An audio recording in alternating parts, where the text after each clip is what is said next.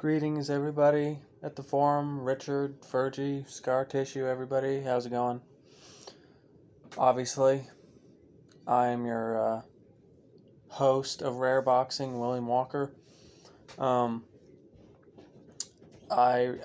made a introduction to an idea to you guys a while back about featuring a fight review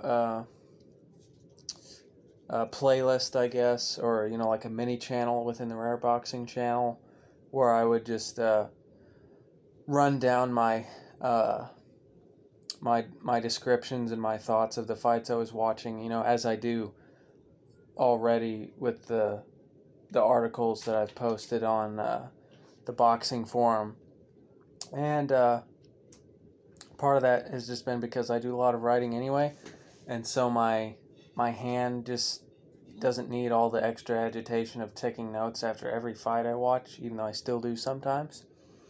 But I just wanted to try, doing some videos for the fights, and see how that goes. I know I'll stink at it for a while, but maybe I'll get better. Anyway, let me know what you think if you're watching this video.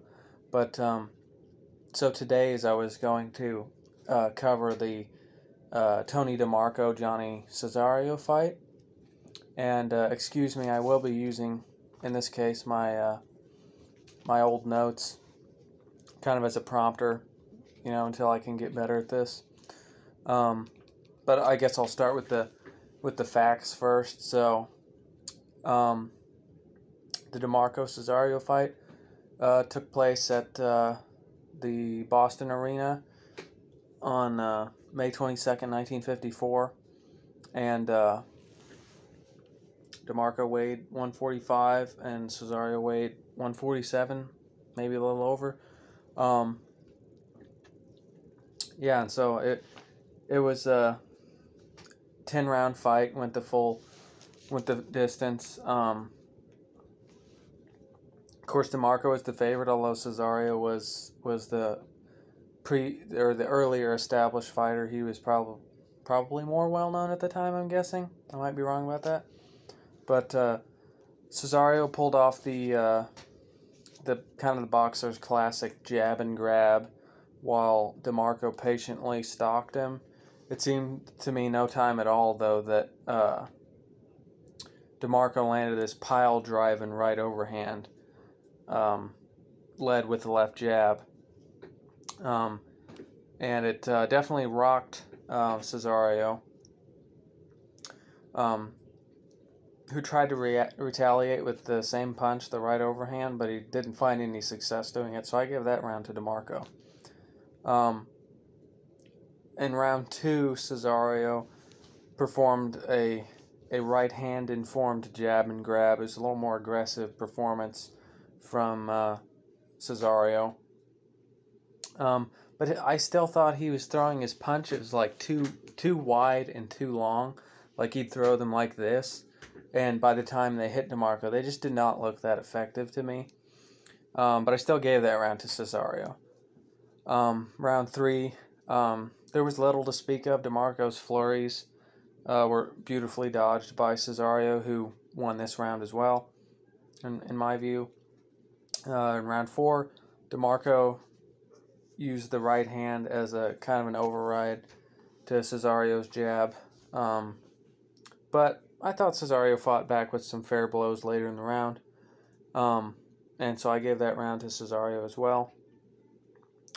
In round 5, I think there was kind of a lull in the action, but it was obvious to me that Cesario was wearing down at this point. He just looked more tired in this round.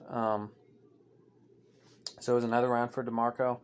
Round 6, it was when I observed finally. I'd kind of noticed it before, but in this round I finally noticed that every exchange was quite brief between the two, and they never bode well for Cesario. And there was a big overhand right that staggered him again at the end of the round. Staggered Cesario, that is. and I thought he was going to go down, but he didn't. So have to give that one to DeMarco on the merit of the near knockdown. Round 7, DeMarco caught Cesario with the right hand again, but he couldn't follow up. DeMarco was making Cesario into steak meat, in my opinion. And a good left hook dropped him to his palms, but the ref didn't call it properly. He just brushed it off. And, you know, I went back and watched it a couple times. If you watch it in the regular or in the real time, you know, it looks like Cesario may have you know, swung too wide and slipped. But if you watch it on halftime, which I suggest you do on YouTube, if you watch it on halftime, you can see that he catches Cesario with a left hook right after Cesario starts throwing a left of his own, and he goes down, and it's pretty obvious that he knocked him down.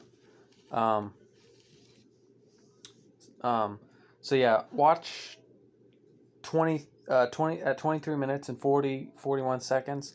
Watch that at half speed, and you'll see what I'm talking about.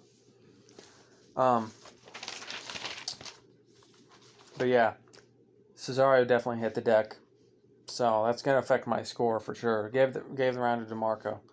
Round 8, what I saw when the two guys were trading hooks, DeMarco was unfazed every time. Cesario looked worse and worse after each one. And his number of slips just kept increasing, and he kept stumbling around the ring more. Another round for DeMarco. Round 9, nothing to report except at the end, DeMarco threw a 3-hook salvo that started at the body and moved up to the head. Again, DeMarco earned a knockdown, but the referee delivered no count. Another round for DeMarco. Round 10, bad ending for Cesario. He was doddering off with his back to DeMarco. Another round for DeMarco. So my final score, 8-2, DeMarco. And that's without me calling the 2 knockdowns, which the ref didn't call either one of them. And I know that scar tissue might bring it up, so I went ahead and did the what is it? 10-point must system. So I gave DeMarco the fight 98-72. In reality, the judges scored it 98-87, 100-92, and 100-93 for DeMarco. But those are still pretty big difference anyway. So when I see that first score, 98-87, it seems to me like they were taking DeMarco's knockdowns into account.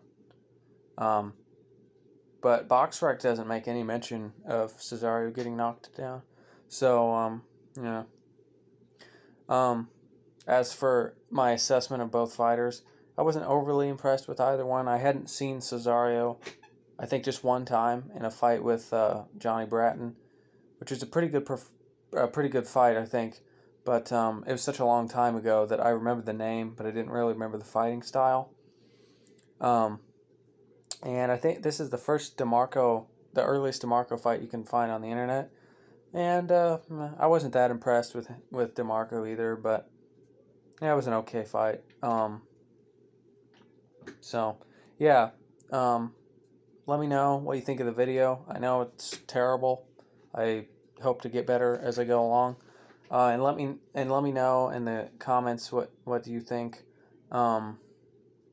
Because I want to know what you guys think and see if you think DeMarco should have gotten 2 knockdowns over Cesario as well. I was about to sign off, but I actually have a few things to bring up. Jason Thomas brought up the no count fight with Dempsey and Tunney, and I talked about maybe going back and redoing that. because there's a full-length color version now, I think. So I think I'll give that a try. And then I have a stack of new discs here to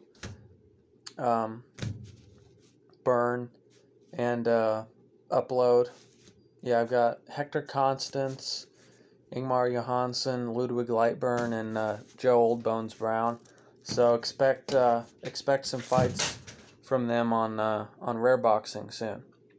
All right, guys. Have a good week. See you later. Stupid thing won't pause.